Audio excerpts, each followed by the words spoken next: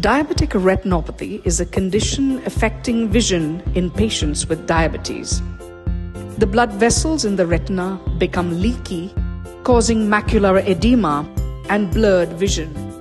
In the later stages, blood flow to the retina comes down, resulting in formation of new abnormal blood vessels, which break and bleed inside the eye. Eventually, the retina gets detached, causing blindness. Diabetic retinopathy, if diagnosed and treated early, can be well controlled without progressing to blindness. If you are diabetic and are experiencing blurred vision, floaters, or complete vision loss, you need to see a retina specialist immediately. Treatments available are laser, injections, and surgery.